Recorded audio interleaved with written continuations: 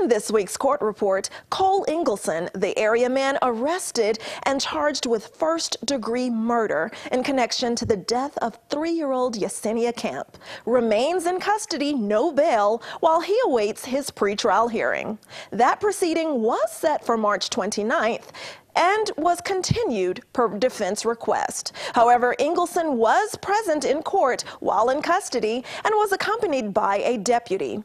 But before that defendant's case was continued, his public defender, attorney Harry Gensler, briefed the record. A copy of the autopsy report was received and discussed with the defendant. However, additional evidence was sent to the state of Texas to be analyzed. Attorney David Reichert, who is listed as co-counsel, and attorney Gensler requested that another pretrial hearing be set in 60 days. The prosecuting attorney concurred and did not oppose that continuance. The court accepted the representations and continued Ingleson's pretrial hearing to May 31st. Then the defendant was remanded back to the custody of the Nye County Sheriff's Office.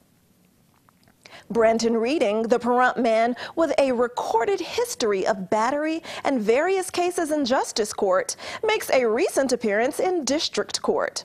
Reading appeared while in custody for his higher court arraignment hearing to face the charge of invasion of the home.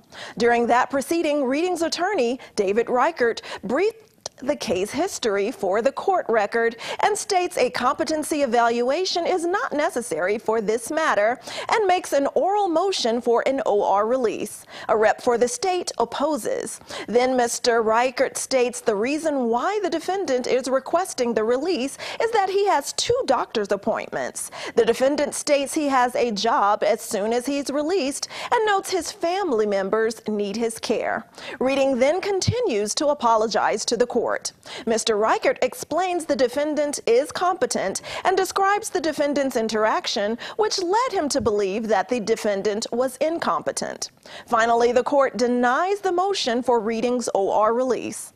Notably, Reading's latest case and arrest stems from a domestic battery allegation involving a reported fight with his former roommates, one of whom is related to Reading through marriage.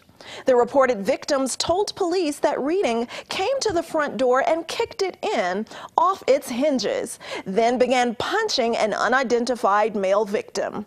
An unidentified female victim says Reading was upset because they left some food on their front porch for Reading, but he did not think they left him enough.